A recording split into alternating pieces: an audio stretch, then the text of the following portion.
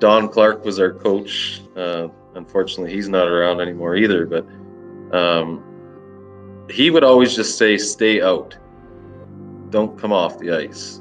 And then I remember I had a back injury when I came out of camp in Toronto, and I had to take the first 2 games off, and I got 8 points my first game when I came back.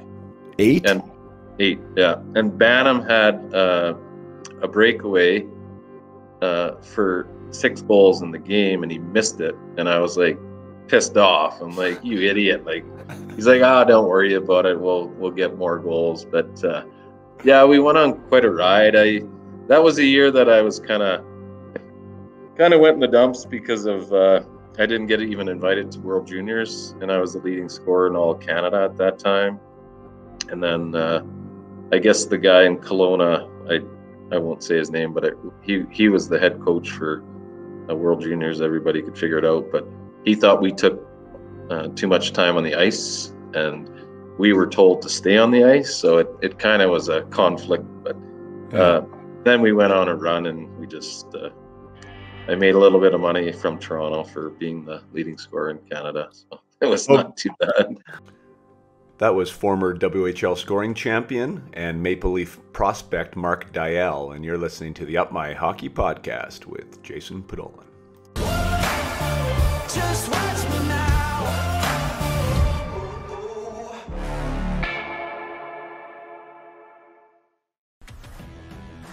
Welcome to Up My Hockey with Jason Podolin, where we deconstruct the NHL journey, discuss what it takes to make it, and have a few laughs along the way. I'm your host, Jason Podolin, a 31st overall draft pick who played 41 NHL games, but thought he was destined for 1,000. Learn from my story and those of my guests. This is a hockey podcast about reaching your potential. So today's guest on the program is another old teammate of mine from back in the St. John's Maple Leafs days, and his name is Mark Deyell. Mark hails from Regina, Saskatchewan. Born in 1976, same birth year as myself, and ended up coming into the WHL ranks as a Saskatoon Blade. Mark was never a big player, was a little bit before his time in that category. Probably played at around, I think he says 145 pounds in this episode when he first stepped into the WHL. Ended up topping out at 5'10", 5'11", and probably around 170 max, but that didn't stop Mark from getting it done, as you can see from his from the back of his hockey card, where he led the Saskatoon Blades, not only the Saskatoon Blades, but the entire WHL in scoring his third season with 159 points in 69 games. Mark put up 61 goals, 98 assists for 159 points, and that mark has not been beat. Since he put it up in 95-96, no one has surpassed his totals. Their line in Saskatoon was ridiculous. It was Mark in the middle between Clarke, Wilm, and Frank Banham. Clarke Wilm went on to actually take the NHL games played crown between the three of them. Clarke put up 50 goals on his own right there that season. Frank Banham threw up 83 goals, another number that hasn't been beat since Frank put it up there. Frank was a super fast player, a really good shot, lethal scorer. Mark loved to pass the puck, and Clarke just loved to crash the net. He protected those two guys, and he went into the corners, and obviously had good enough mitts in his own right to put up 50, which is no small feat. However, back in the day, you wouldn't have imagined that Clarke would have been the one that went on to the NHL success that he did. Of course, taking nothing away from Clarke, he was a heck of a player and a gritty player, and I played against him, and he was tough as nails, and he deserved every game that he got. But it's just funny how we assume sometimes that the talent and the speed and the guy with the best shot is the one that's going to end up playing in the greatest league in the world, and that's not always the case. However, Mark has an interesting story because he went on. He was drafted as a fifth rounder to Toronto, which is a great accomplishment for Mark, especially the size. Like I have already mentioned that he was. This was an era when size was highly valued, and big, strong players were definitely in vogue. And it was harder to get around and to get through and to get recognized by NHL scouts when you were on the smaller size. But Mark still was able to go in the fifth round. came into St. John's and made the St. John's Maple Leafs. Led the team in points in his second season there. I was fortunate enough to play with Mark a little bit with my time there. But after I got traded, actually that's not true. I'm going to rewind the story. So when I was in St. John's with Mark, it was both of our third seasons there. Mark had a really unfortunate incident where he was driving the puck into the offensive zone, got tripped up from behind. When he did that, his skate came up and caught the defenseman in the face. His name was Jeff Libby. Jeff ended up losing his eye because of this incident. I was there for that. I saw that happen. Mark and I discussed that, how that impacted him personally. You know, just the ramifications of that, feeling responsible, even though there was no fault to Mark there. But the really strange and you know, I don't know if it's coincidental or irony or what's the right word there, but after I got traded at the trade deadline, obviously the season went on for the St. John's Maple Leafs, and they were in the playoffs, and Mark was playing against the Fredericton Canadians, and off a play, which we discussed, Mark ends up taking a stick in the eye, and he loses his eye. This is in the same season. The same hockey season, two players lost their eye, and Mark was involved in both of them, and they were both on the same ice in St. John's, Newfoundland. So really, really crazy. We talk about Mark having to deal with that injury, trying to come back from it, trying to resurrect his NHL career, or you know what he wanted to be as an NHL career, and just crazy, crazy stuff that people go through. And when we talk about, you know, the consequences of that, and how the team, the Toronto Maple Leafs dealt with that, how us as teammates helped him deal with it on both sides, the Jeff Libby scenario and the one where he lost his own eye. And you know, I think you'll hear from the interview that I'm proud to say that hockey's come a long way. I think that the situation would have been handled much better in today's 2021 version of hockey and the culture that's around there. But back in our day, there really wasn't much support on the emotional, mental side. And, you know, and I, for one, apologize to Mark for not being more aware of that in the time. You know, the human element of what was happening there, I think was overlooked by a lot of us. So lots of good stuff in this interview. I hope you're going to listen to the end. That's where Mark talks about his, you know, what happened to him and his comeback and all that good stuff. So without further ado, I bring you my former teammate, Mr. Mark Deyell.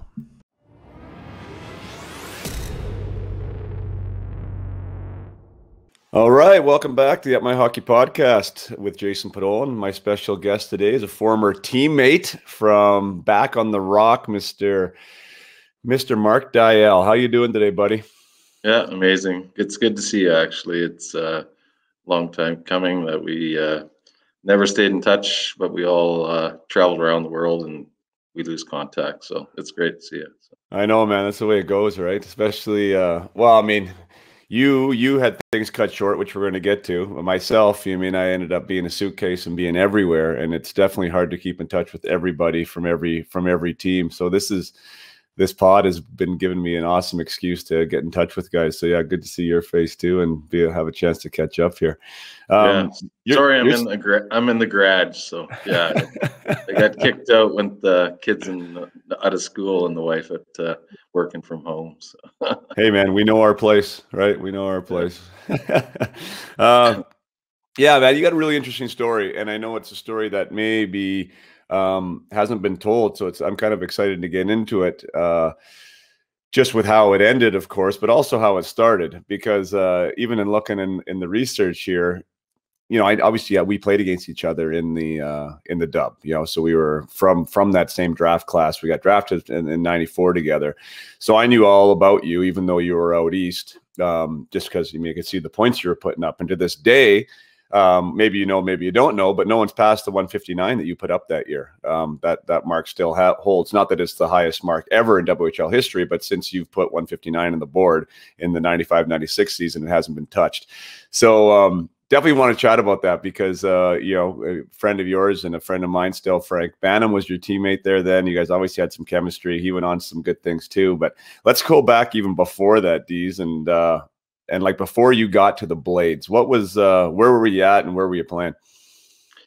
Well, I think the biggest thing back then, and you know it like I do, it was all about size and how big you were. And if you weren't 6 feet tall at the Banham draft, you like weren't even noticed. And I remember the day that my dad said, "Hey, pick Brandon, pick Regina, pick Moose Jaw, pick Saskatoon. Where do you want to go?"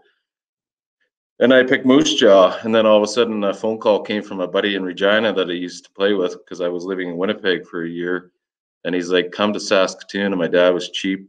He wanted me to save money on hotels and stuff. So I went to Saskatoon, and that's when I lit it up with Mr. Frank Banham. I call him Bimbo, but um, yeah. And then I got signed. I didn't get drafted in the Banham draft. Back in our days, there was only 3 rounds that you got picked in, and obviously I was so small. I was only 112 pounds when I was 14, so nobody was looking at you at that time. So it kind of just unfolded that way. And when I signed the agreement with the Blades in Saskatoon, Lubinicki was the GM, and he thought I was a year older. He didn't even know how old I was. So, but it kind of just unfolded that it happened that way, and ended up with some good teammates. So Sure. So you went to a rookie camp? Is that what you're saying? Like you got invited to a rookie camp or decided to go to like how did that transpire? well, it was all those letters that they sent out all the time that you could come here, and no different than the BCHL that used to send them out, and they wanted just players to be on the rink to pay for the ice time kind of thing. But yeah, I got lucky, and things worked out pretty good in Saskatoon. So how was that camp though? So I mean, so you're small at the time. You mean now you're 5'11"? Well, you're 5'11". Is that where you ended up at? I try to say 6 feet, but sure. So you were, but how old were you then? You were 6. Did you play at 17 then? Your first year, 17? I would have been 16. I would have been 16 when I went there. Yeah. And then I was so small, my parents agreed that, coming back to midget again, and did pretty well there, and went back at 17 when I first started. Gotcha. So what was pretty small that year? Do you remember how tall you were? How heavy you were? When I was in midget AAA in Winnipeg, I would have been 100 and I'd be pushing 130, maybe 5'8" at the time. Right. So wow, led the league in scoring. I think I had 102 points or something, and nobody's had that, I guess, since. Well, nobody plays anymore right now, but yeah, we were playing against big boys when me and you were playing. So yeah, for sure. So okay, so wow, that's wild. So yeah, definitely. So slight of build, hadn't quite filled into your body yet. And the next year you come to Saskatoon and make that team out of camp. Did you know that you were going to make that team? Like, was that pretty much understood, or did you have to earn your spot on that squad?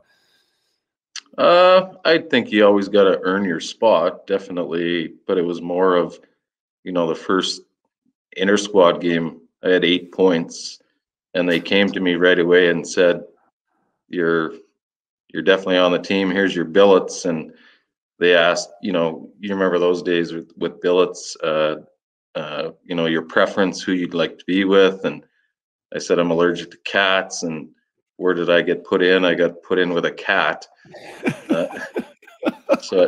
So I had to move billets after, because I came to a practice with all these hives on my face and everything. And Lauren Mulligan's like, "What's up, Diesel?" And I'm like, "I'm allergic to cats." So then automatically got taken off the ice and switched billets. And I ended up with the Prososkis. I don't know if you remember Tyler Prososki. I do remember that name. Yep. Yeah. So those were great billets of mine that I had. And so it ended up being better that way. So it was kind of a funny thing how that happened. Yeah, no kidding. They didn't read the fine print there. The only thing that you couldn't handle. So that was that must have been a heck of a year, right? I mean, you have a great year of midget, put up 100 points, even though you're 140 pounds. I can't imagine you packed on too much weight over that summer there to get ready for the WHL. I remember how hard it was for me to put on weight at that time. Your teenage years, it's kind of difficult. So you roll in there and you're not a huge man at this stage, and then you make the Blades and you end up getting drafted that year. Like, was that like going into training camp, was that something that you thought could be on the horizon? I know you probably wanted it to be on the horizon, but did you think that was going to happen? Yeah, I don't know. I look at it and I speak to this with my kids, like be humble. Like you kind of knew where you were at with how, what you could do in the hockey industry, but I guess when you're always told you're too small, you're, all this stuff, that you're not going to make it. And then, I got the opportunity and went with it. Like I was 152 pounds.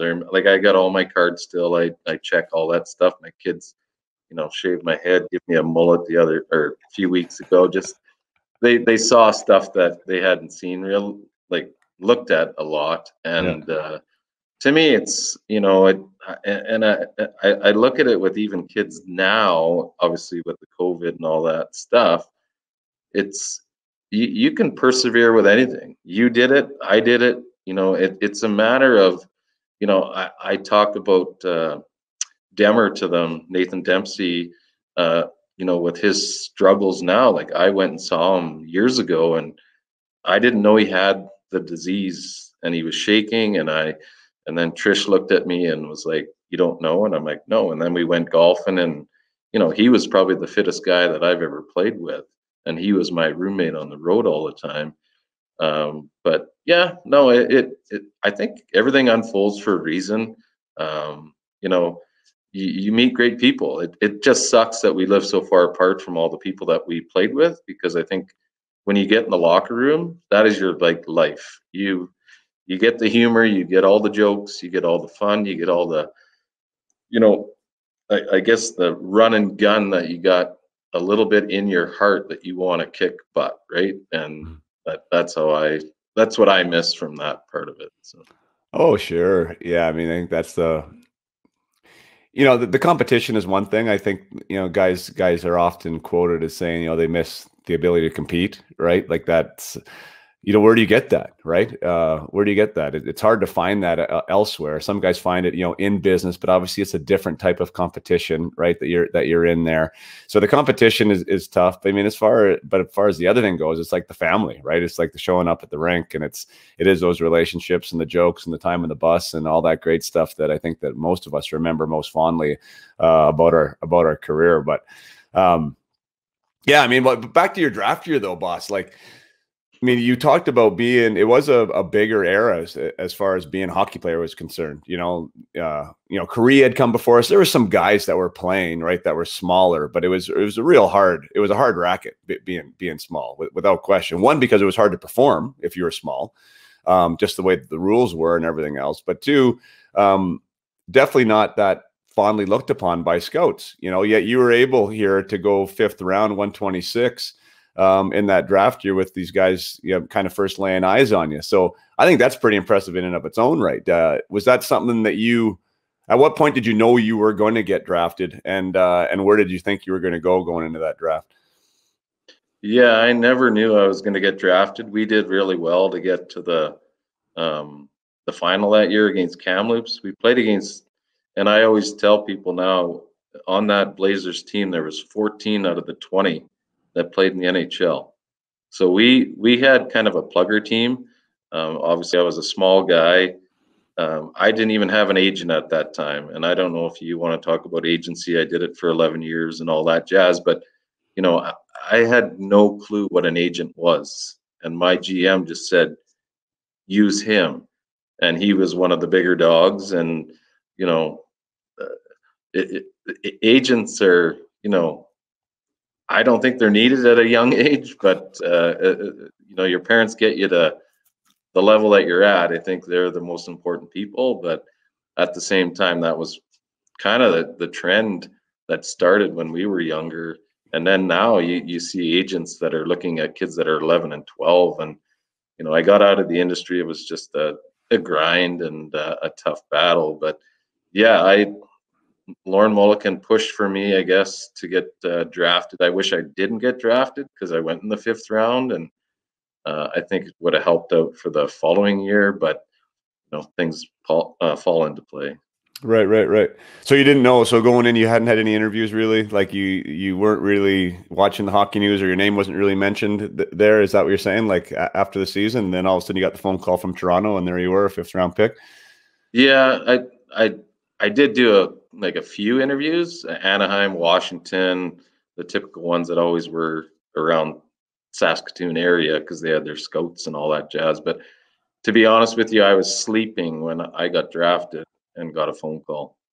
And what did that feel like? Were you pumped? Like, man, only now you're saying you wish you didn't, but I'm sure at the time you weren't. Well, maybe I don't know. How was it when you got that phone call?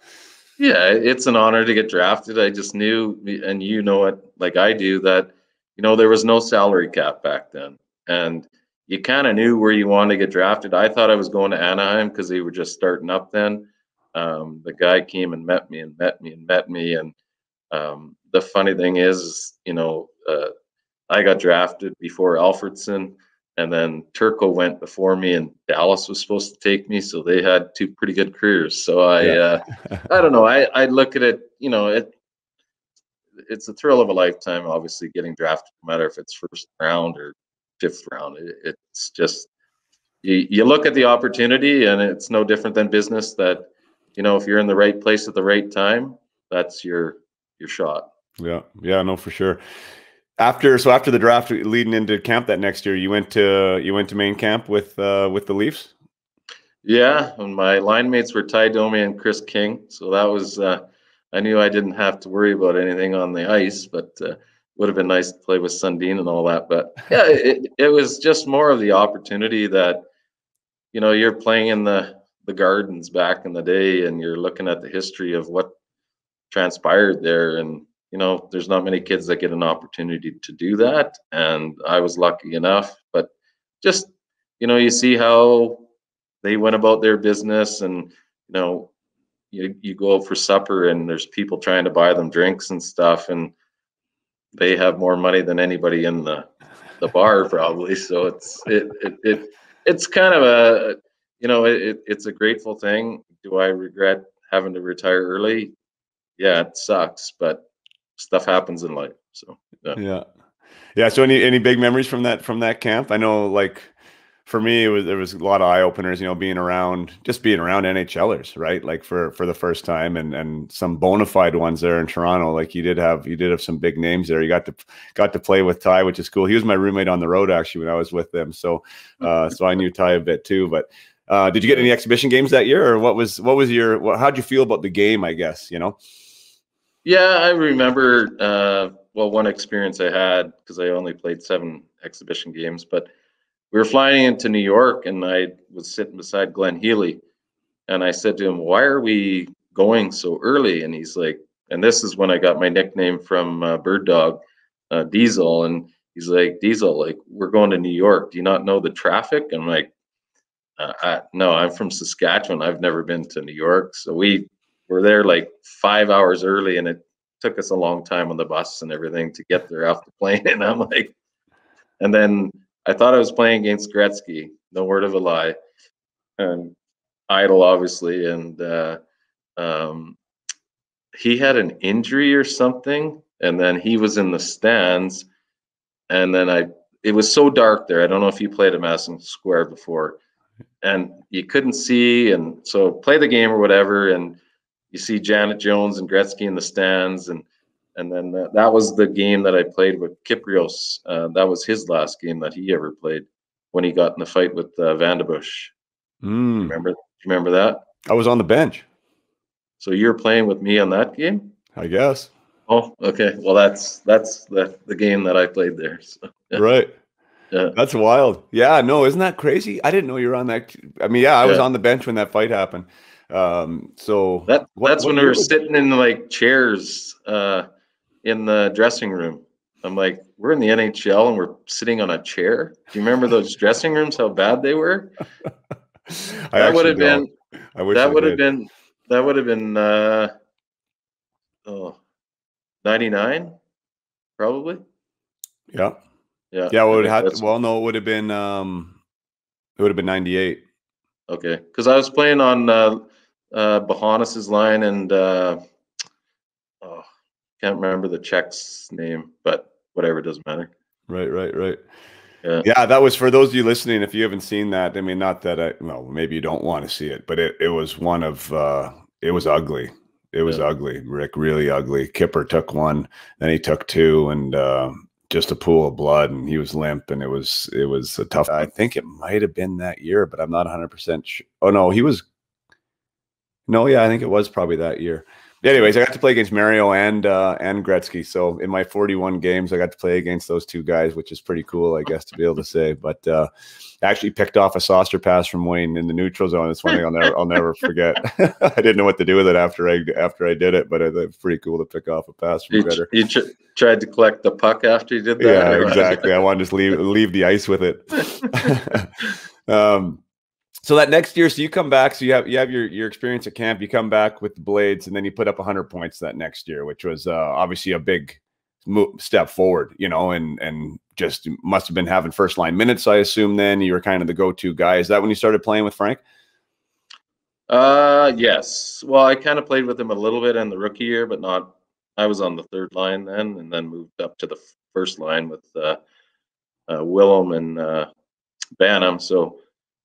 Once again, it was, you know, traveling lots. The grind coming out west was tough because you're playing like, you know, 7 games and 9 nights and all that jazz, and tough boys and lots of fights, and you know, to bring up things of the past of people like Belak. Like he was my roommate on the road in junior, and you know, I remember sitting on the bus as a rookie with him, and he's 6'6" and I'm 5 nothing, and I had no room. Like it was just the memories that you have of people, and you know, I had nothing to worry about. Obviously, I wasn't a tough fighter, but you had your guys that had your back all the time. And unfortunately, he's not around anymore. But good person. I remember driving on 8th Street in our vehicles that when we were at camp, because that was the cool thing to do, to, you know, see if you could find new friends or whatever. But yeah, no, he was a character. But yeah, no, it was a good year. I remember Lankow. I think he was the leading scorer that year, possibly. But you know, we only played them twice. But yeah, it started the journey. It kind of clicked in, and I didn't do well in the playoffs that year, so we crapped the bed on that one. Well, yeah, I mean, you mentioned Clarke. I mean, he was actually a real nice addition to that line. Probably like, you know, you probably welcomed that one because he could play. I mean, he could play, but he was also tough. He didn't take shit from anybody, and I'm sure he was one of those guys that was helping you and Frank out to be able to do what you guys do. Also having somebody like Wade in the back end, you know, Warnsey was there with you guys too. You had a pretty tough team there, for sure.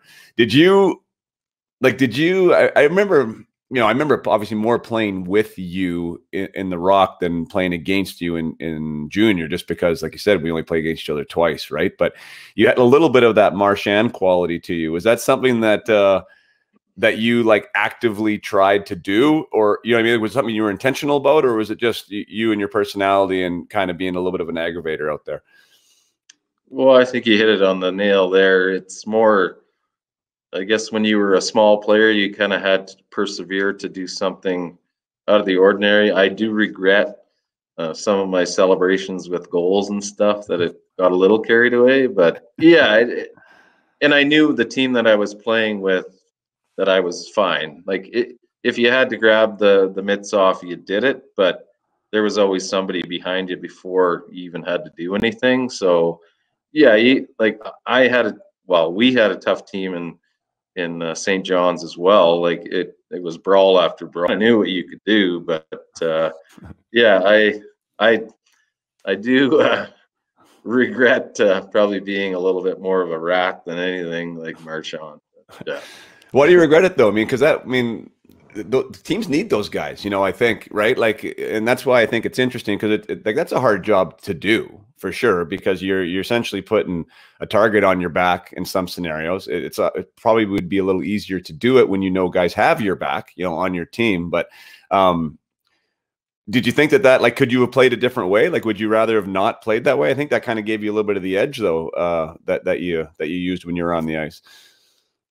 Yeah, I think it could have probably just been a little bit less, but at the same time, that kind of, you know, I teach my kids like cocky is a bad thing, but cocky is a good thing, and you kind of have the middle of the pack of how you got to be, whether you're a big kid or a small kid or smart kid, like anything in any nature. It's just more of like I remember the time, and I don't know if you were on the team with Sean Thornton. We were in playing against the Flames, and he fought for me, and he came in and he was crying. I don't know if you were there, and he was like, "I'm the only one that fights. I'm the only one that sticks up for people." And he kind of, made me realize what his job was, because I remember when he came, and it was one other guy from Kitchener came. They were in the East Coast, and they were making $37,500, and they came, and Sean Thornton won 2 Stanley Cups, which is very impressive.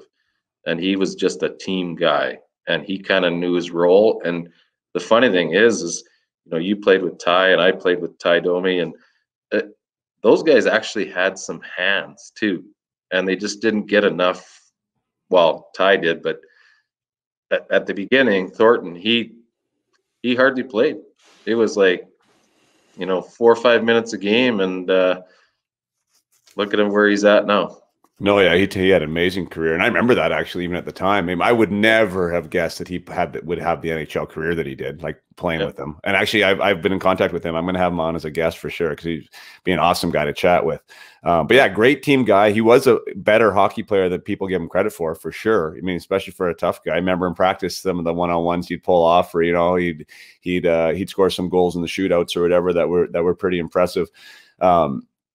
But he was somebody that would stand up for you for sure. He took great pride in that aspect. I think that's where that's really what made him tick. He loved doing that. I do not remember him going to tears or what, because we had such a tough team. Like, why? What was he upset about it at the time? He felt like no one else was doing it at that particular point. Well, at that time he was fighting all the time, and it was over and over and over again. And I'm hopefully I'm not losing my mind, but I remember it. It was in St. John playing against the Flames, and I went over to him and I said, thank you for what you've done for me. And to be honest with you, his family was one of the first people that ever came and saw me when I had my surgeries with my eye and all that in Toronto. So yeah, no, he's on my radar as probably one of my favorite people in hockey. Oh, that's cool. Yeah, I have fond memories of 32 for sure. He always wanted me to fight more. It was funny. I remember him and DJ, like they were always like, "You got to fight more." Which maybe I should have. I mean, I guess I don't know, but I mean, I'm not sure I really wanted to listen to Thordy at the time. Right? I was like, you need to score more, man. Don't worry about me fighting more. Oh man. Anyways, well, let's talk about that last year. I mean, the year where you led the league. You had what do you have? 60 goals, I think you had, and Frankie had 79 or something ridiculous. Yeah, like he had 83 and I had 63, I think. Yeah, holy smokes. Yeah, you had 61 and 69 games, 159 points. And Frank, I'm going to bring it up here. 83 goals in 72 games and 152 points. Like, holy smokes, that must have been a hell of a ride that year. Tons of fun, hey? The funny part is Don Clarke was our coach. Unfortunately, he's not around anymore either, but he would always just say, "Stay out. Don't come off the ice." And then I remember I had a back injury when I came out of camp in Toronto, and I had to take the first 2 games off, and I got 8 points my first game when I came back. 8? And 8, yeah. And Banham had a breakaway for 6 goals in the game, and he missed it. And I was like pissed off. I'm like, "You idiot!" Like, he's like, don't worry about it. We'll get more goals. But yeah, we went on quite a ride. That was a year that I was kind of kind of went in the dumps because of I didn't get even invited to World Juniors, and I was the leading scorer in all of Canada at that time. And then I guess the guy in Kelowna, I won't say his name, but he was the head coach for World Juniors. Everybody could figure it out, but he thought we took too much time on the ice, and we were told to stay on the ice. So it kind of was a conflict. But then we went on a run, and we just I made a little bit of money from Toronto for being the leading scorer in Canada, so it was not too bad.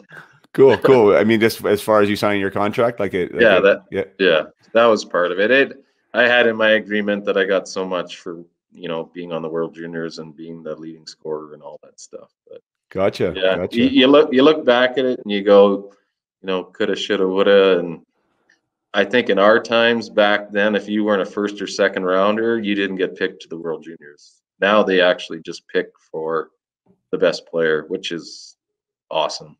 Yeah, for sure. Yeah, because Frankie never got invited either, I don't think. Because that was the year. I mean, I don't think it's a problem saying the name. It was Marcel Como. Like, we had a Western staff that year too, and it was a pretty Western heavy team. And I don't remember Frankie being at camp either, which is crazy. That almost sounds like what happened with Ray Ferraro there the year he scored 108 goals. He never made the team. That's insane to me. Mind you, I saw an interview with him talking about it, and he's like, well, you know what? As much as I would have loved to have gone and played for Canada, and obviously he was upset at the time, like if he would have left, he would have missed a lot of games and he would never had the record, right? He wouldn't have scored 100 goals. So it's kind of interesting, right? I mean, like how it all works. And kind of not to be forgotten about, we should mention, like Wilmer had 49 that year. So what's that? I got a story for you about him trying to get 50. So we were playing in Swift Current, and all Frank and I tried to do was set him up, and he didn't score. And the GM comes in and just went hog wild on Frank and I. Like, why are you doing that? We could have played a different seed in the playoffs. So we ended up having to play against Brandon, who was the best team in the league. If we would have won the game, then we wouldn't have had to play them right away, and we lost out 4 straight. But all we did the whole game was try to get him a goal, and it didn't work out.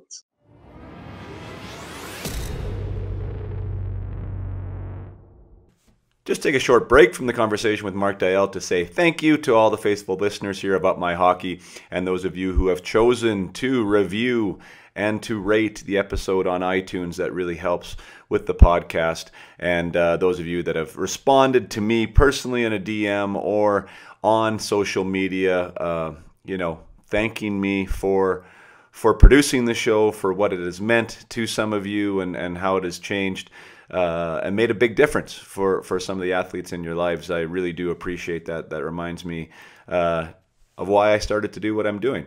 If you want to follow me on social, definitely do that. I'm active on Instagram at Jason Podolin, and also have started a YouTube channel that is growing quite successfully. So if you want to see clips, full interviews with the video, other teachings that I have, YouTube is a good place to do that. And if you are a hockey parent, we've created the best community on Facebook for that. It's a private parent group called Up My Hockey Parent Group. That's where we interact, support each other, get your questions answered, and help your athlete on this journey of theirs through the hockey universe. So once again, Instagram is a great spot at Jason Podolin, YouTube, Up My Hockey, and Facebook at the parent group, Up My Hockey private parent group. You can also check out all the things we have going on at www.myhockey.com when it comes to courses, when it comes to working with teams, when it comes to my workshops and my private coaching. So that's everything Up My Hockey. Really appreciate you guys being here today, and now we'll get back to the episode with Mark Deyell. Oh man, but yeah, what is that? I mean, quick math, 104. That's like almost 200 goals. We had scored. Yeah, I think we had over 80% of the goals, just the three of us. That is nuts. But you said, like, how many minutes were you logging a night, do you think? Oh, easily over 30, 35. Really, hey? Yeah, we hardly ever played our fourth line ever. So yeah. Right. Yeah, wow, that's crazy. And then, yeah, isn't that wild? Even like from that scenario, and that was my last year too, I guess. Yeah, it Yeah. was. Yeah. And like Babcock always played everybody, right? Like I had one game, and that's a funny. I don't think I've ever told it on this podcast. So I had a game, my last game of the regular season. It wasn't for 50, but it was to break the all-time goals record for Spokane. If I would have got 3 that game. And Babs knew that. And Babs, like, for whatever reason, like, I think that's just more his coaching style. Like, he didn't lean on anybody, right? So we were the first line. I'd have first power play, but would rarely ever play over 20 minutes, right? It was more like 18, 19, kind of more traditional kind of style. But this game, we were playing Prince George, and I probably played close to 30, right? Like, he just would not take me off the ice, and guys were trying to set me up. Same thing as Wilmer, right? And I got one in the first, and I couldn't get the other 2. Like, they just wouldn't go in. Like, the goalie was just unbelievable. Like, he was stonewalling me. And the funny one, you were talking about having 6 points. My biggest memory of the WHL was that game. We had 77 shots or something on net, because we were good that year too. Like, that was the year we played Brandon in the final, the year that you got swept by them 4 straight. Yeah. And I had 26 shots on goal. Oh, wow. And I could only score 1. So the boys Babs were trying to get me out there, and the boys were setting me up, and I had over 20 shots. And I mean, that, you know how hard that is to do in a game. It doesn't say much for my scoring prowess in that particular night. But anyways, fun memories to say the least. Did you play with my cousin Trent Whitfield? Oh yeah, in Spokane. Yeah. So we have a pretty good family background. Myself, Trent, and then Scotty Hartnell. We're all cousins. So yeah, there's kind of a family tradition. Hopefully, the young kids coming up now can do something. So awesome. Yeah. Does Witter have kids now? Yeah, he's got 2. Yeah, he's down in Providence. Sweet. Is he working with the club there? He's the assistant coach there. Yeah, he was in with the Hitmen for a couple of years in Calgary. Yeah, and then he moved back. I think Mrs. Bear wanted to get back to the U.S. and Scott's got 2 kids now, and he's living, I want to say, in Philadelphia. So yeah, that's awesome. I'm gonna have to have Witter on as a guest. He'd be great to chat with. Yeah, he ended up having a great career. You know, he played the game the right way. Another guy that kind of that surprised me a little bit, and I'd say it to him, talking to him. You know, like what the career he carved out was pretty impressive. You know, he was a good junior, but I wasn't sure that he'd be an NHLer. But boy, he did what it took to get there, and had a good little ride. It's awesome that he's still involved in the game too. Yeah, I think he fell into the right spots where the coaches liked the style of play he played. It's the same as Wilm. Like, Frank and I talk all the time, and we're like, how did he play all these games and we didn't play hardly at all? I'm like, he couldn't even skate, but he fell into the Sutter mold, right, in Calgary, like tough, penalty kill, score 10 goals, done. Yeah. And good for him. But yeah, no, it's crazy when you look back, and when you get older, you get a little bit more sentimental on things of going like, how did I not make all this money and these guys did? And but it's there's one stat I always look at. If anybody beats me at 159 in the next year or whatever, that's what I kind of, just as a fun thing to do is. Yeah. Well, this Connor Bedard might, buddy. Yeah. Well, hopefully he does, and then I can just not look at it anymore. So. Yeah. Well, that'd be a great guy to have beat it, right? Really, that's what it's all about. You know, Gretzky always said he'd love to see his stuff get broken or be around to see it. That'd be cool if somebody, a young phenom like Connor, could come in and beat your 159. That's funny though too. I mean, you always think, I don't know, the best player, especially when you're a kid, like the idea of the best player.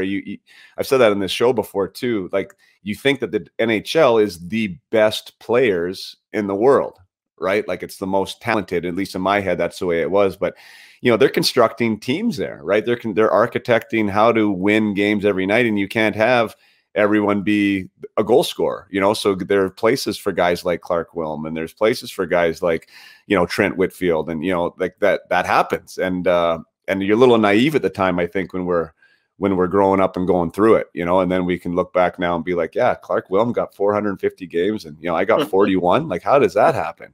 But he brought something, right? That I guess we didn't bring, and somebody saw it, and he did it well. And it's funny though, the 49, you know what is a funny story is Damon Lankow. So when we were all first years in Sherwood Park, myself, Mike Dubinsky, who you remember that name too. He played in Brandon there. It was, I think, a second or third rounder to Vancouver. And then Damon, we're on a line. And it sounds like me and Mike, like we were all buddies, good buddies, but we'd make fun of Damon essentially. Like we have to bounce it off him in front of the net. You know, like that was our kind of our running gag that year.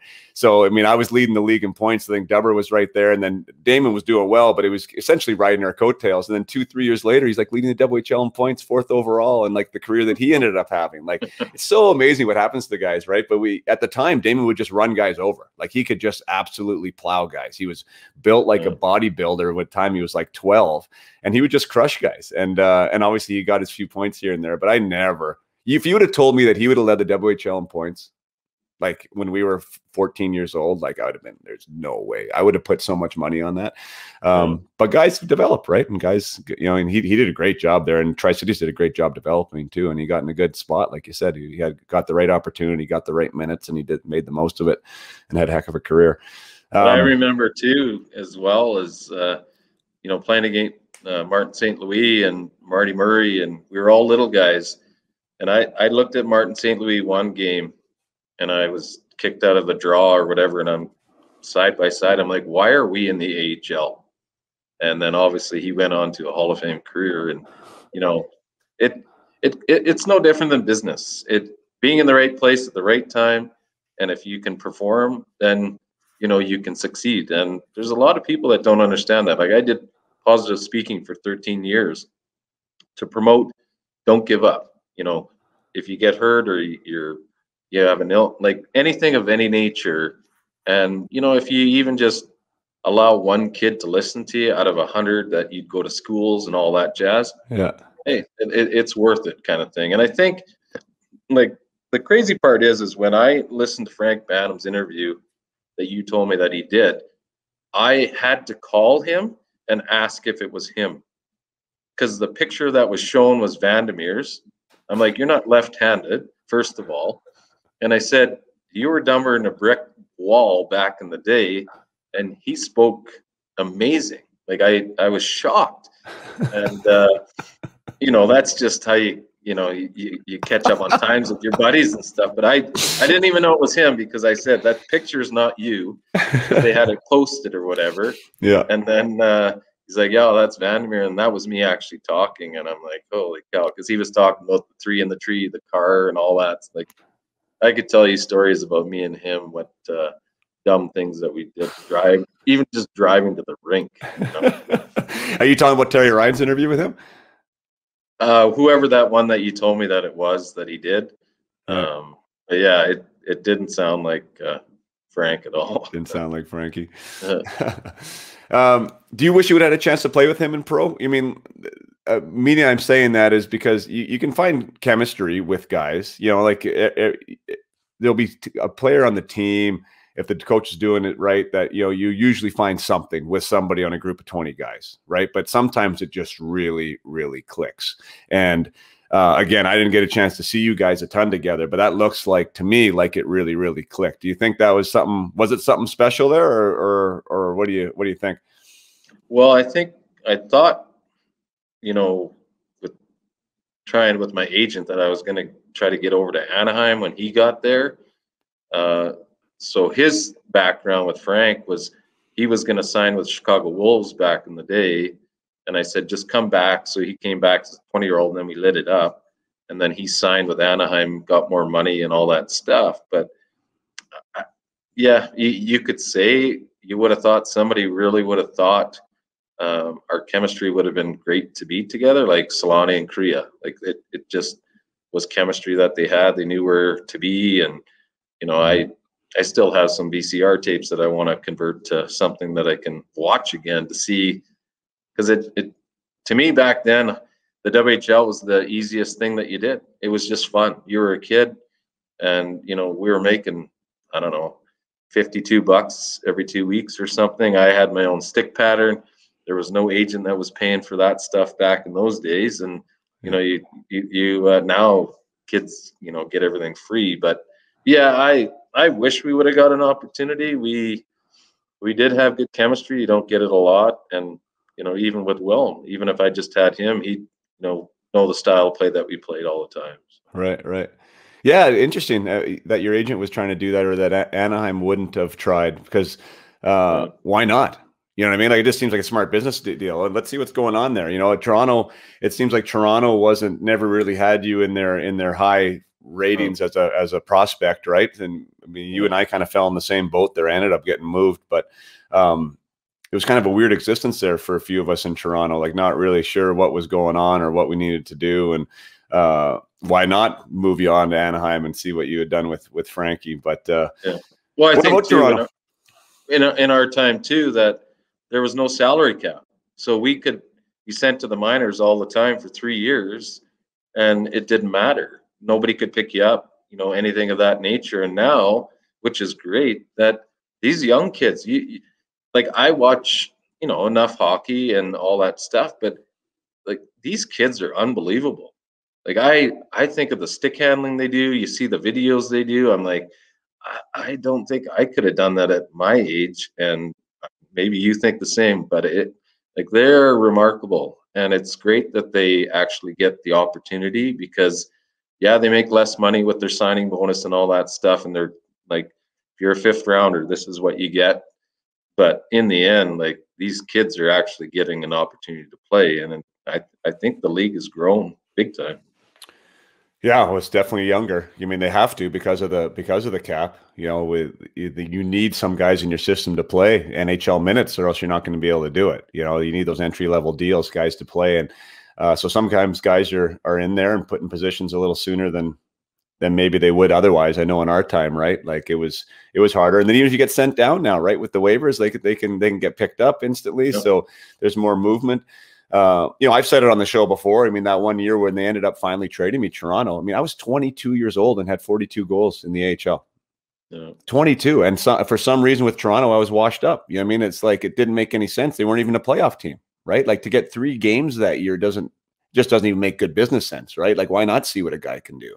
But at the time that we were there, the Leafs were like the bottom of the totem pole in points. Like, that's what I mean, right? It makes even less sense. Like, you think there would have been more movement from our squad, right? Like, up, just to see what these guys can do.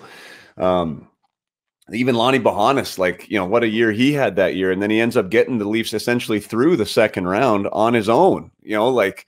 And then he's out of the game after that. That's such a weird story too with him. How he never played. Yeah, he was very good to me. We were good friends back then, and when I had my injury, we were living together and all that stuff. But yeah, I remember it was like you're getting called up, and then I got hurt, and then Lonnie moved up to the.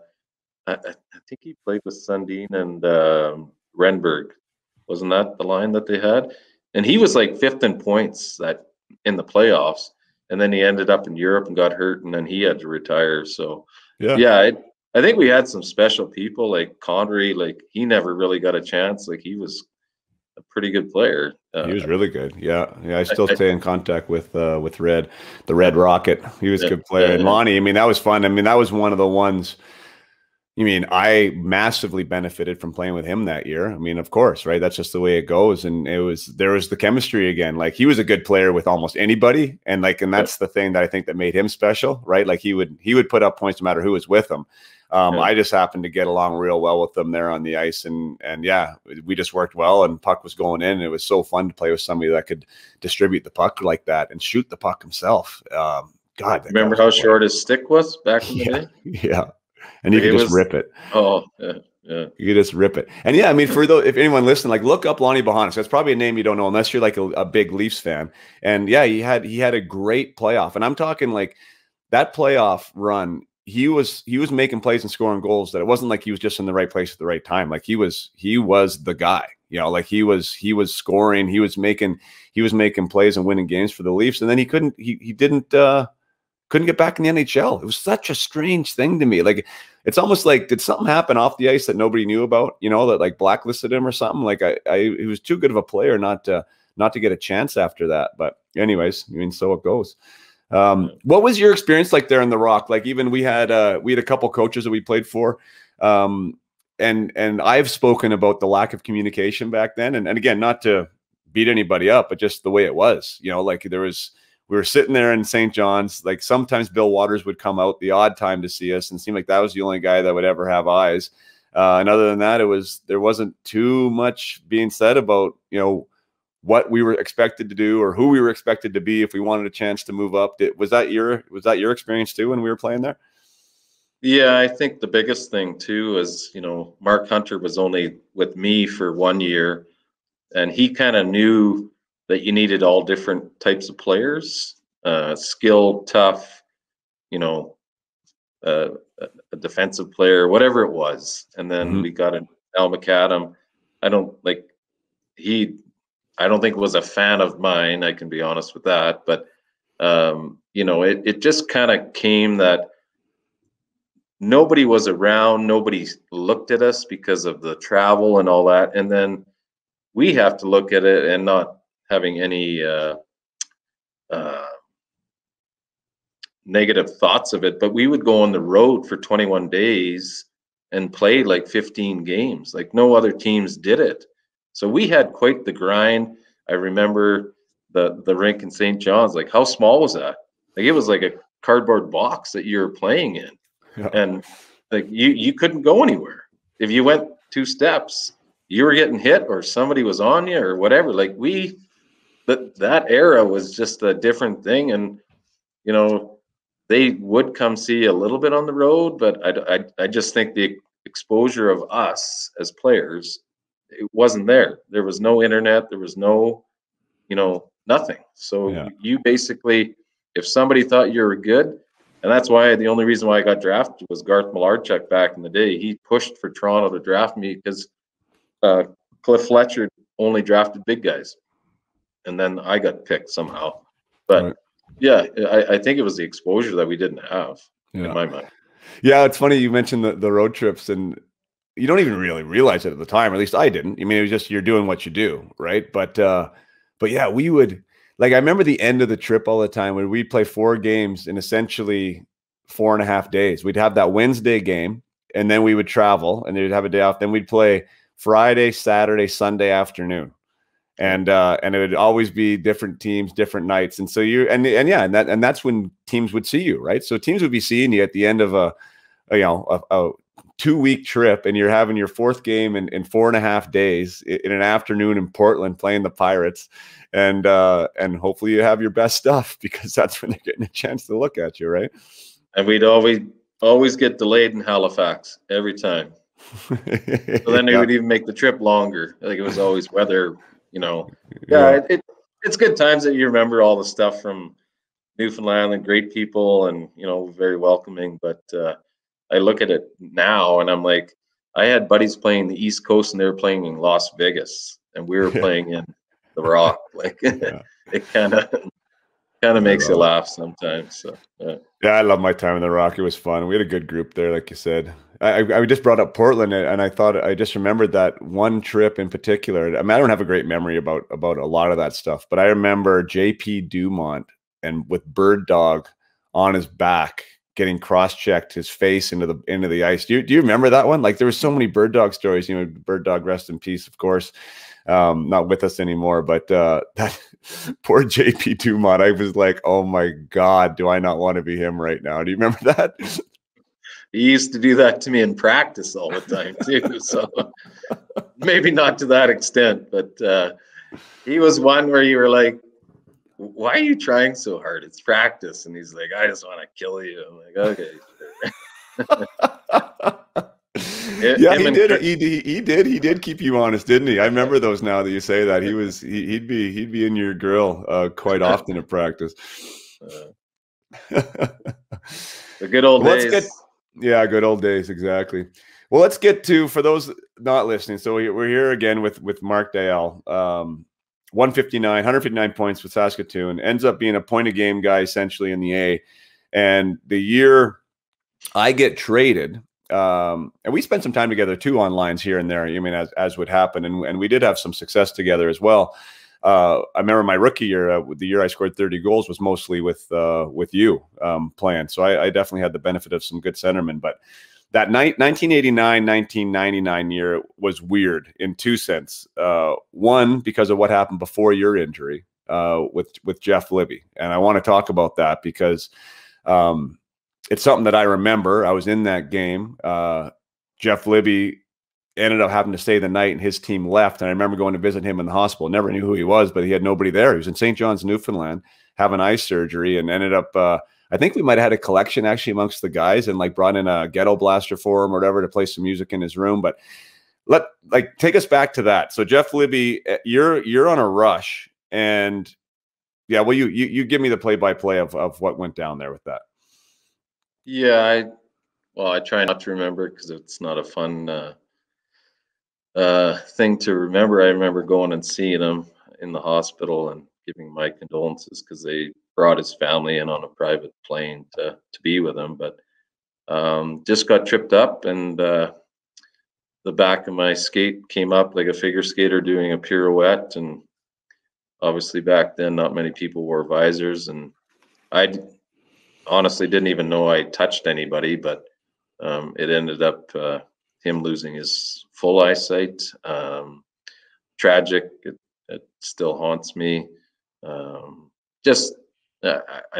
guess when you think of it, you've taken somebody's career away basically, and obviously, and it was accidental. I went to the ref. I remember during the play because there was all this, don't want to talk about it, but blood everywhere, and I said I didn't hit him with my stick. It must have been my skate.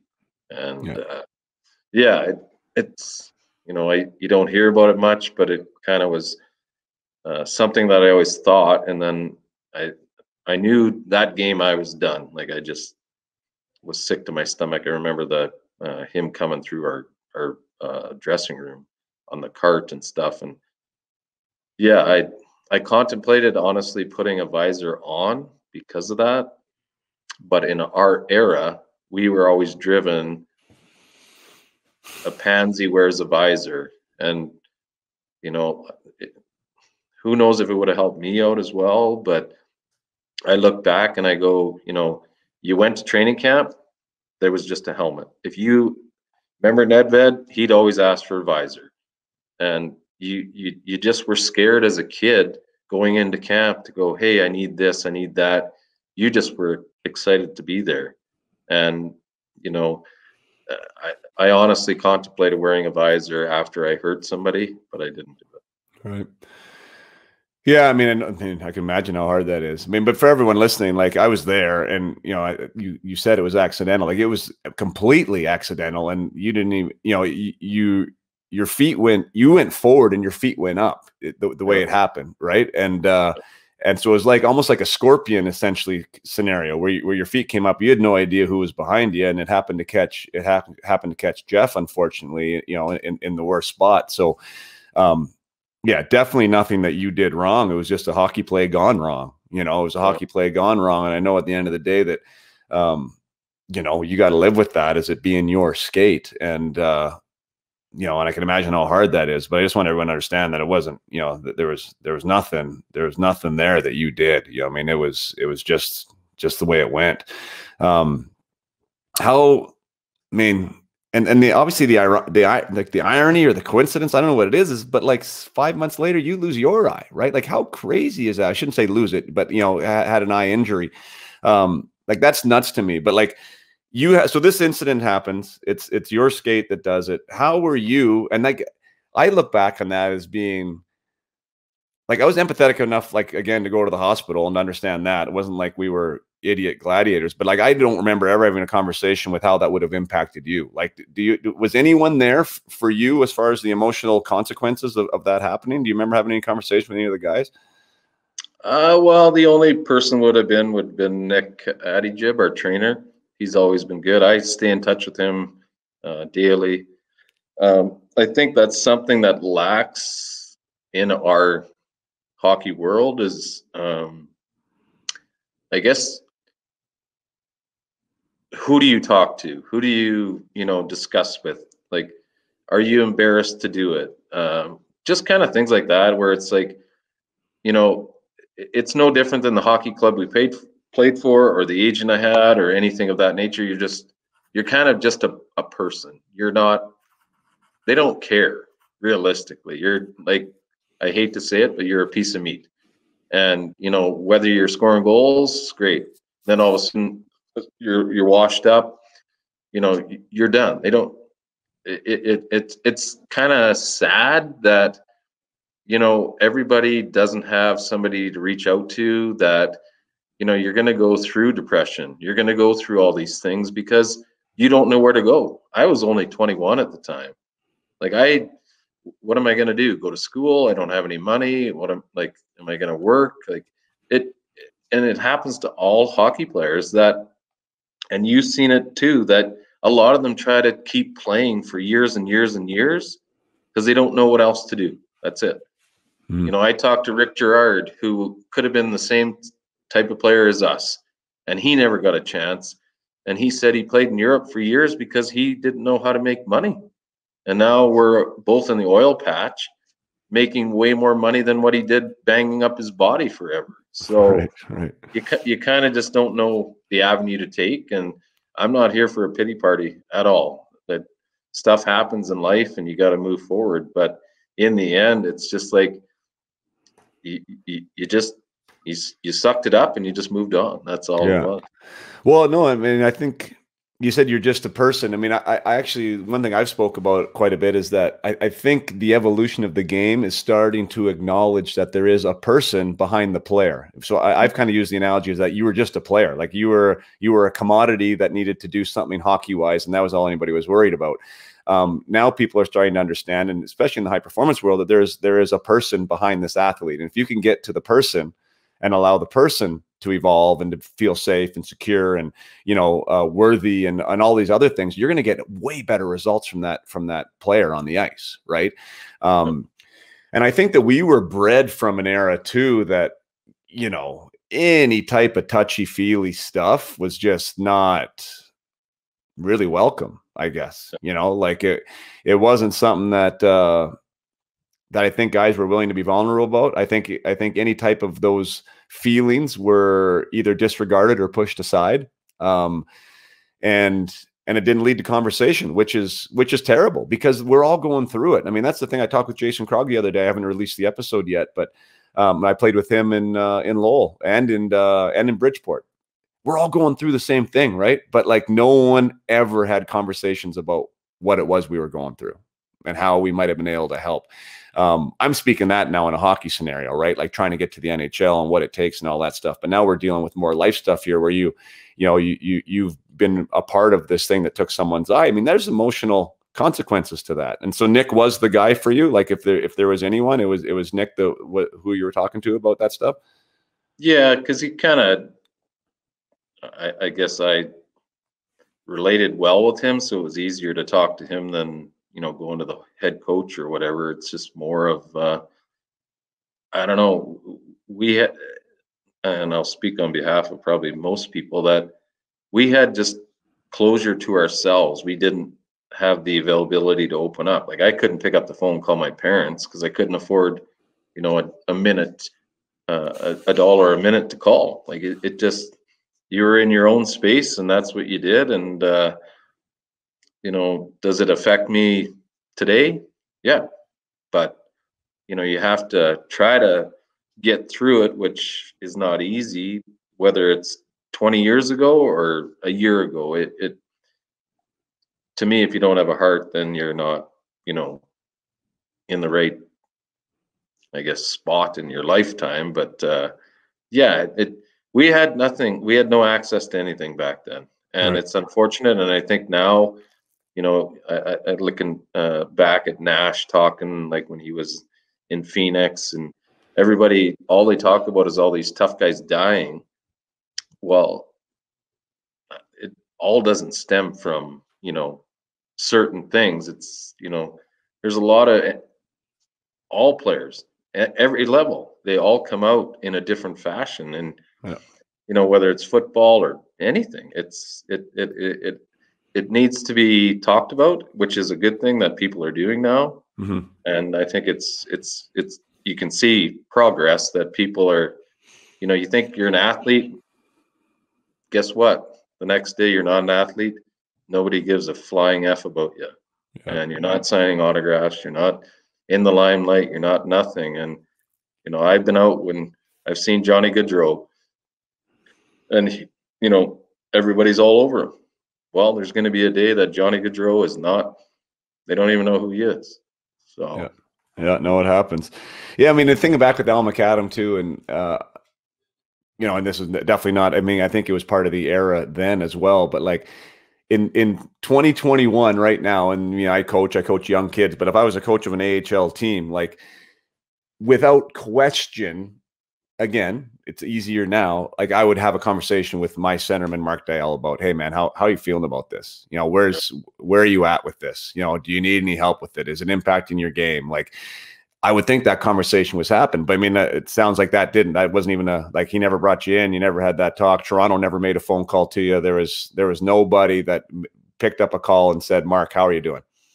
No, nothing. Yeah, that's and crazy, right? it's unfortunate. And the funny part is, and we can end this whenever you want, but it's more of, I think with age, you get wisdom. And, you know, I look at you doing this, like, this is incredible. You know, like I said, hearing Frank talk, I'm like, there's no way that's him. And I think you kind of get a little more sentimental, but knowledgeable in the same time. And you're like, holy cow, we had it. Like, I think I had it good for 3 years. Like I think it was the, you know, best experience of my life. You know, any job that I go to, they see that you played hockey. I think we have a competitive edge getting jobs these days, which is tough. Obviously, COVID is the worst thing to deal with, especially with having kids and all that jazz. But in the end, it's more of, I guess, openness that we didn't have. You either liked some of your teammates or you hated them. Like you did. There was always our groups that we hung out with. You either were with four guys or they were with four guys. The European guys were together. You know, now you see a little bit better with sports of camaraderie kind of thing. But yeah, back in our heyday, it was like you hung out with 4 or 5 people and that was it. Not 20. Yeah, well, exactly, and I think the longer I played, the more I saw that. I mean, the teams that did do well were the teams that hung out together. You know, like the teams that were one big family and not 4 different families. You know, and again with wisdom, then you can start to even try and cultivate that, right, as a player on the team. Like, how do we get everyone together here on the same page? Because it doesn't work when you're disjointed. Well, let's talk about you, buddy. So I mean, you go from that, and then I got traded. So I got traded a month before your injury happened. So I wasn't around. I was in LA, but I heard what happened to you. And again, it was a different world, even with the media, though. Like, it wasn't. I didn't know like the next day that it happened. I remember like it was well after the fact that I even found out that it happened, because we're all doing our own thing, and social media wasn't around. But walk us through and walk me through what happened with your injury there. And I think it was a playoff game, correct? Yeah, we were playing against the Canadians, and then just jumped off the bench and took a pass, and unfortunately a guy pitchforked me in the eye when I was going at him. He was a Czech guy, and yeah, I got hit and fell and went straight to my eye, and it was probably like a baseball already, and I knew I was done. So yeah, so it took 3 people to pry my eye open, for them to see it even, and obviously I couldn't see anything. So you said pitchfork. When I read about it leading up there, the way it's written is it was a follow through on a shot, but that doesn't sound like that's what it was at all. No, I was going to him on a one-on-one, and he, you know how the can opener used to be with McCabe back in the day. Yeah. He just, I don't know if it was intentional or not. I think it was more kind of a jab to my chest that he wanted to do, but it was higher. Straight up in your eye. Did you ever have any closure with him? Did he ever come say hi or say sorry? Terry Ryan. Yeah, Terry Ryan brought him up to see me. Their head coach was Terry, and he tried to tell everybody not to come see me. So I respected Terry Ryan. Obviously, we, you know, Western Hockey League player and Newfie and all that jazz. So yeah, he came up, but he obviously doesn't speak hardly any English, so it was honorable. I was more happy that Terry just said screw it to their coach and just say, hey, I'm coming to see you. Say right. something.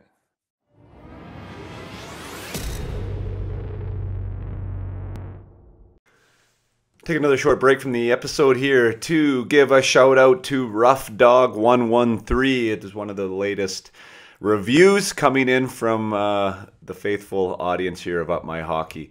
Rough Dog 113 gives it 5 stars. He says fantastic. I shouldn't say he. I don't know. He or she says fantastic podcast. I don't even think you need to be a hockey fan to enjoy this podcast. I certainly am, and I am loving hearing the stories that the players tell. It's very entertaining, but also educational and inspiring. I highly recommend the show. Check out the episode with Dave Scatcherd.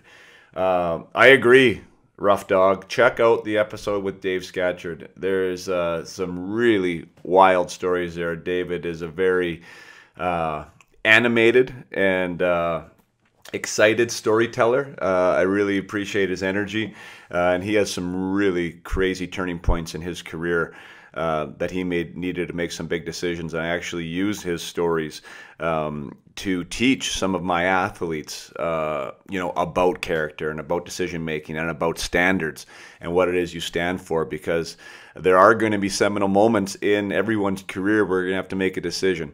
And hearing from guys like Dave Scatcherd is one of those benefits of hearing stories from those who have come before us, and we can apply it to ourselves. So Rough Dog 113, thanks so much. I keep forgetting. I said I was going to read one of these every episode, and I just forget. But today I remembered. So thanks so much, Rough Dog. Keep those reviews coming in. It really helps promote the show. If you've listened to 1, 2, 3, any amount of shows, and you haven't done it, and you listen on an iTunes platform, please take the 2 seconds to give the review, or at least to rate. It really doesn't take too much time, and it is a big thank you from me if you do. Thanks so much, and now let's get back to the episode with Mark Deyell. Yeah, well, yeah, like again, nice gesture. What was Terrian's? Did you hear what was his motive to not have anybody go there? You have to be tough. This is the playoffs. Don't go there, or what? Yeah, I heard, and I don't like to talk negative about somebody, but I was told that I deserved everything I got. So that was wow. Yeah. Wow. From what I heard about him, I can believe it. I mean, again, I don't know either, but sounds like that would be something that could be believed. Well, how about the days after? So you say you knew something was wrong there pretty much instantly. What was your recovery like from that? And you went on to play games again. So how did you get to that point where you wanted to give it a whirl, and what was the vision like in that eye? Well, it's like 0.05. Like I might as well have a glass eye basically. So it's there. I've had surgeries numerous times, but no, I came home. The phone rang. My mom answered, and it was Finland calling to see if I wanted to go play in the Spangler Cup. And she's like, "No, you're retiring. You're going to get hurt." Or sorry, before that, it was Hamilton. That's who Edmonton called. Sorry, yeah, getting ahead of myself. But so Edmonton called, and then I went in. 1 sec though, so was your contract done then at the end of the year? Was your entry level deal done with Toronto? Well, they gave me the 4th year just because I was on disability. And then Edmonton called and said, "Would you want to come to camp?" So I went to camp the next year. So you missed a season then. So yeah, with the eye. Yeah. So you're out for an entire season. Were you skating at all, or were you just recovering from the eye? No skating at all. And then when Edmonton called, I hadn't even worked out, and I had like a week to get trained up, and so I did it. And then when I went to camp, the insurance that kicked in, they only gave me 20 games that I could have before I had to pick between insurance and playing.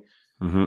So I went in, and I lied. I remembered the eye chart for 3 lines.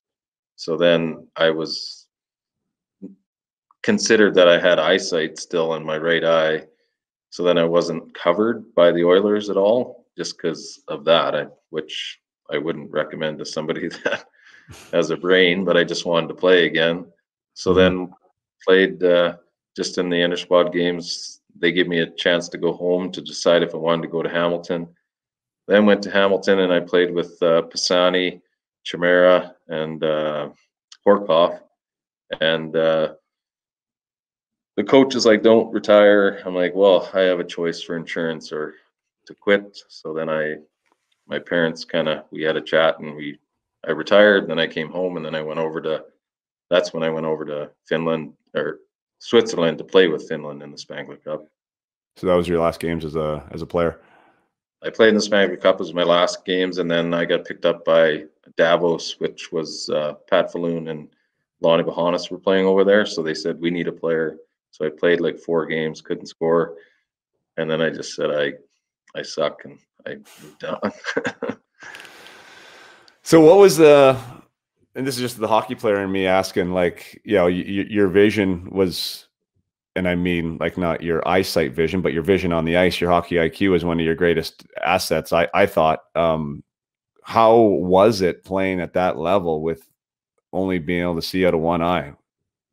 Yeah, I had to switch to the wing so that I could actually kind of turn and see a little bit better, because center, you're always down in the middle and down low and stuff. But yeah, when I was in Hamilton, I forget who it was. He was a tough guy in Hartford at the time, and he blindsided me, and I lost 5 teeth and was KO'd and all that stuff. So that was kind of one of the reasons why I retired, just because I couldn't.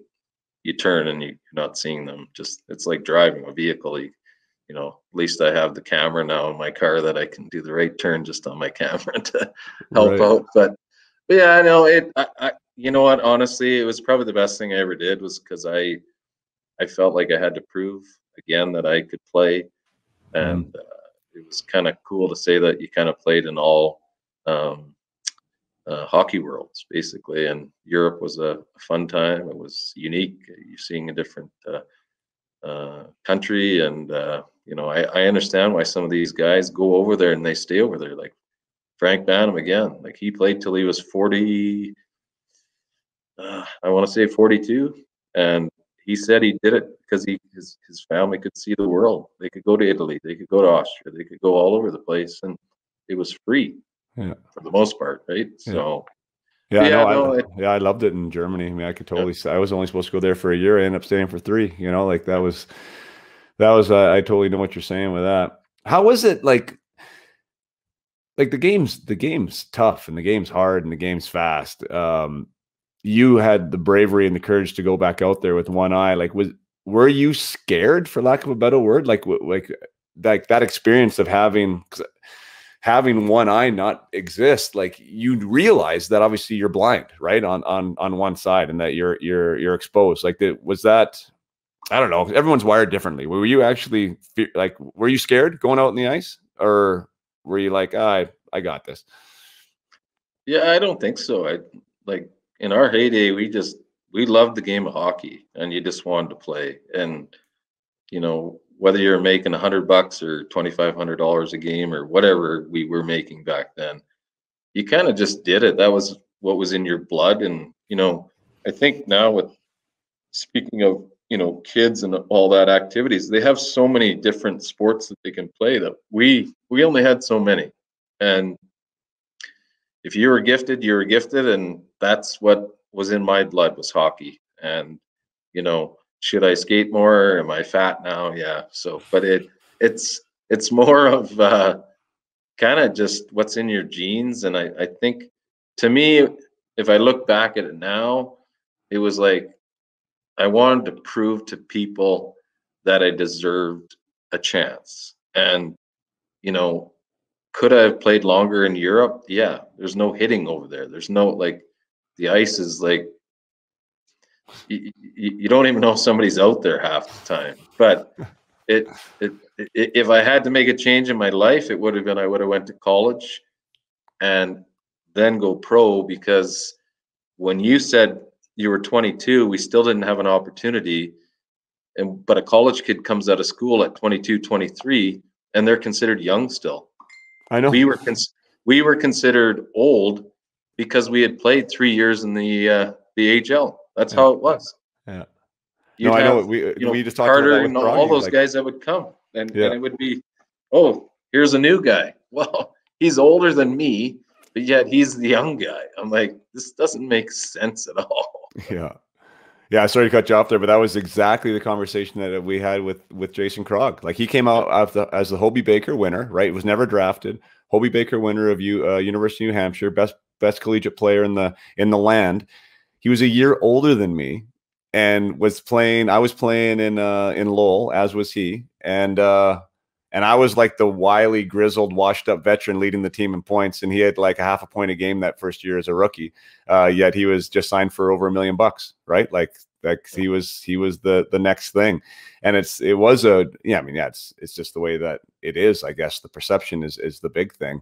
Yeah, I don't regret my time in Spokane at all, but I have said on here before, it would have been really cool to see what the journey would have been like on the other side of the ropes, right? Like, to do the university thing, allow yourself some more time to mature physically, mature mentally, emotionally, right? Like, less games, a little more time in the gym, and then come out at maybe 22, 23 and see what pros would have been like. It would have been I would like to have done that experiment, of course, but we used to, like, I remember getting like stuff from Harvard and all those places, and we just threw them away back then. We didn't even look into it. Now, if you get a letter like that, you're like, holy cow, this is awesome. But we didn't know stuff, like, we didn't know agents. We didn't know like all that. It was like, life has changed, which is good.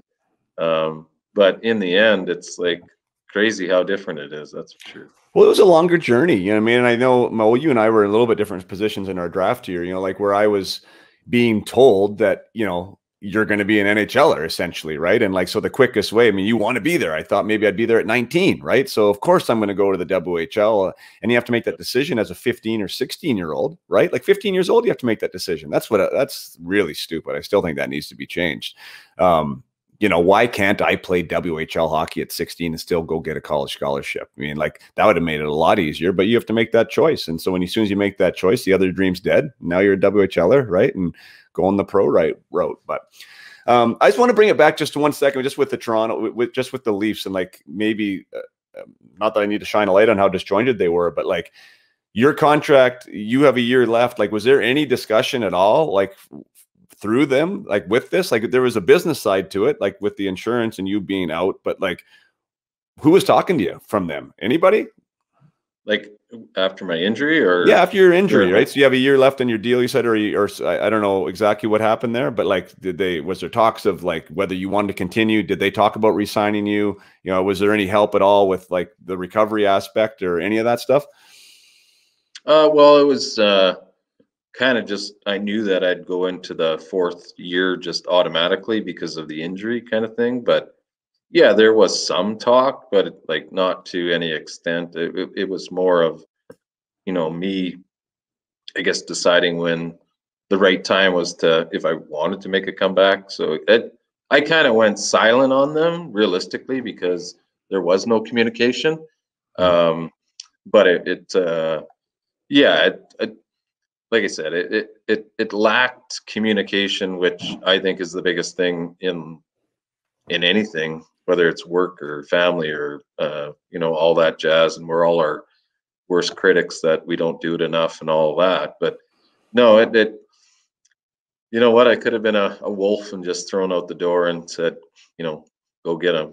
You're on your own now, kind of thing. So, right. And I could talk about the agency thing for 5 minutes if you wanted, but that's another crooked business that a lot of families don't understand.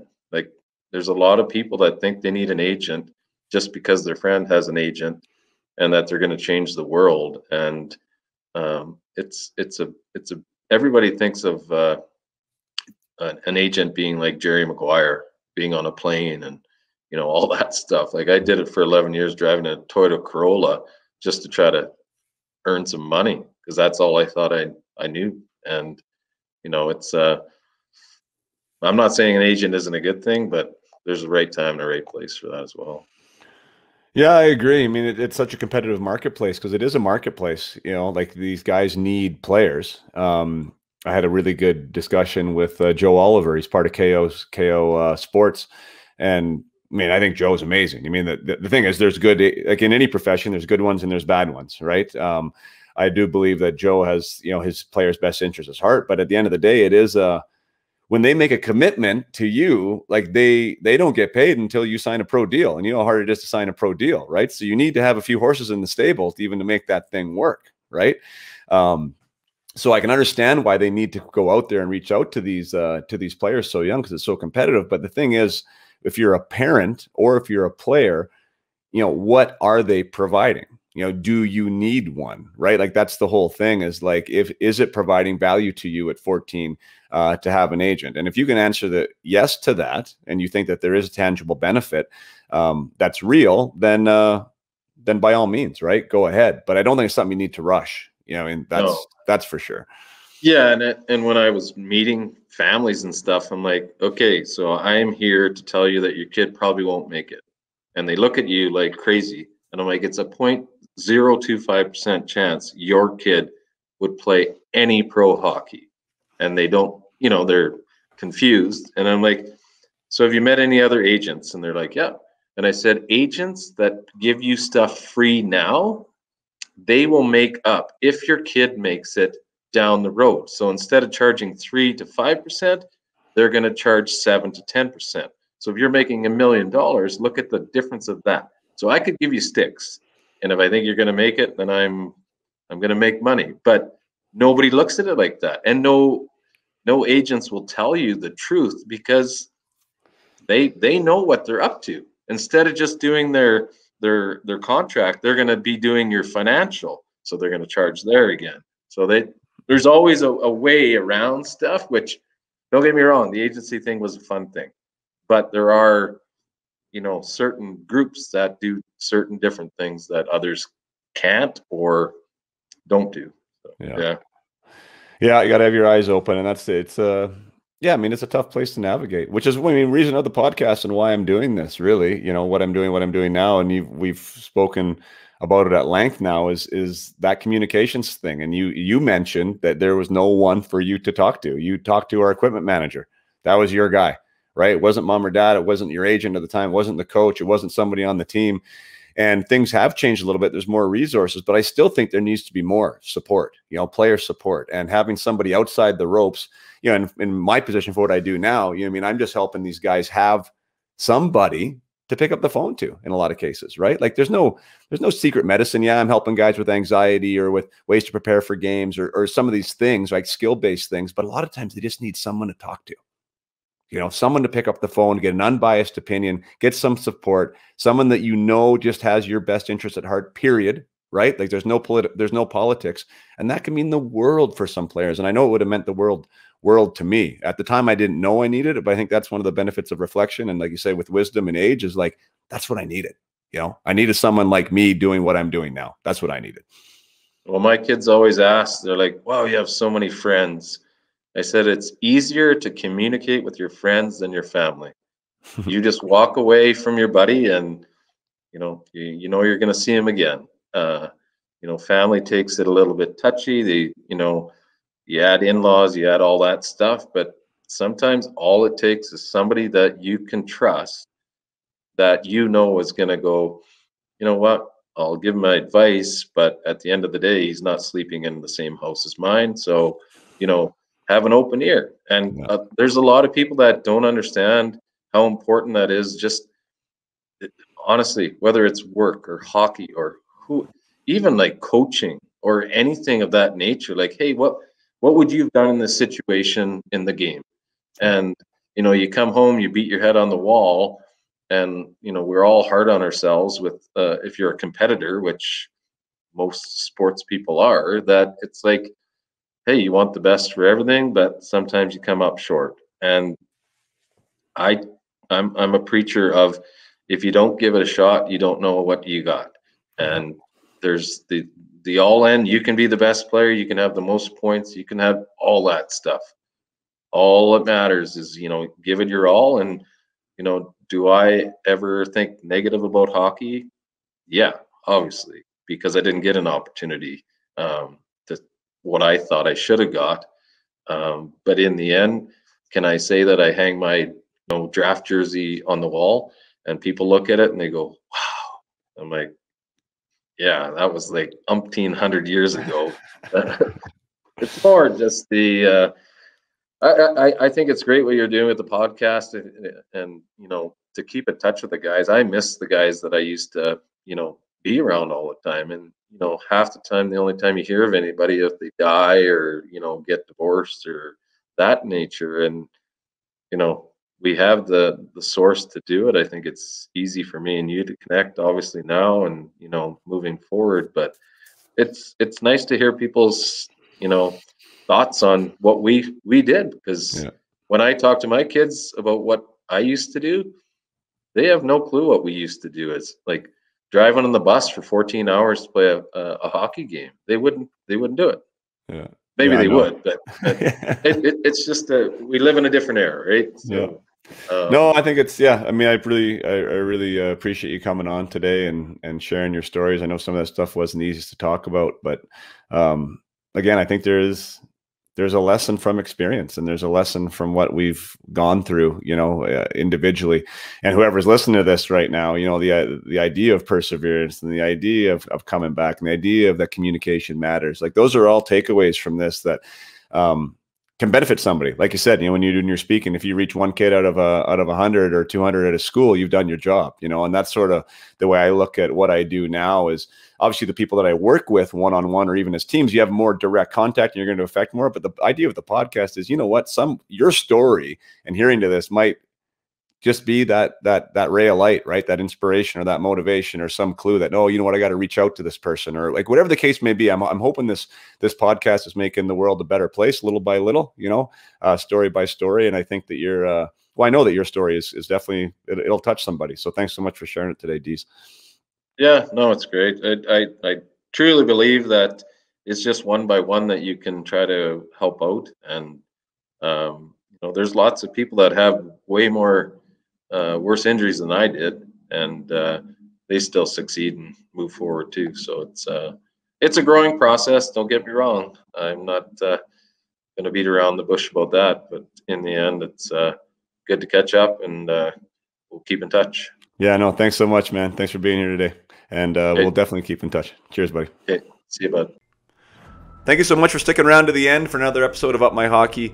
Mark Deyell and his story, really wild stuff. I've had a few conversations since we recorded this interview, and the Michel Therrien stuff actually runs really deep. Mark mentioned in this interview that Michel Therrien told his team not to attend and visit Mark at the hospital. I guess there's many people there heard. I guess it was out in public that he thought Mark Deyell got everything that he deserved. I wasn't there, obviously, but from those who were, it seems like that was something that was definitely said.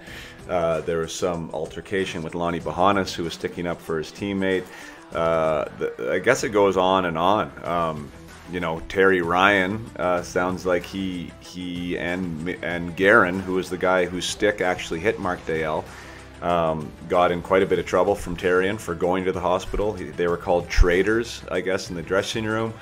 Where they was going to get sat out of the lineup. There is a lot of stuff that to unpack with that whole stick incident, and it's unfortunate that around something as serious as a human being losing their eye, that there's all this distraction and ridiculousness around whether a player can go even visit him in the hospital. So anyways, I guess that's life in 1996 or whatever it was, when we were down there in the 90s. Things aren't now. Things don't happen now as they did then. Thankfully, because some of those antics are definitely not needed. And it's almost so, like, I've uncovered so much stuff since this this interview and since the conversation with Mark, I really want to talk to Lonnie Bahanas. So if anybody out there knows my ex-centerman Lonnie Bahanas and knows where to track him down, please DM me, let me know where I can find him. I may have Terry Ryan on again to talk about all the stuff that he's told me offline here that happened during that playoff series, and what happened after, you know, the incident with Mark. And anyways, because I think there's some strange stuff there with the Lonnie Bahanas. He was one of the best players I ever played with in the AHL. One of the best hockey players I ever played with, period. And that season, he had 9 points in 9 games for the Maple Leafs after his exit with St. John's. He had, I think he had 6 points in 6 games with the Leafs that year as well, and never played a game in the NHL again. It's a bit of a strange one. Anyways, I'd love to get to the bottom of it. So, like I said, if anybody out there knows Lonnie, by all means, get in touch with me. And Mark, if you're still listening, thanks so much for taking the time to share your story. Again, boy, I wish we were there for you better than we were. That is, yeah, that's something that I've thought a lot about since our discussion, and it's, you know, it's something that I'm not proud of, you know, to understand the impact of that in that scenario for you.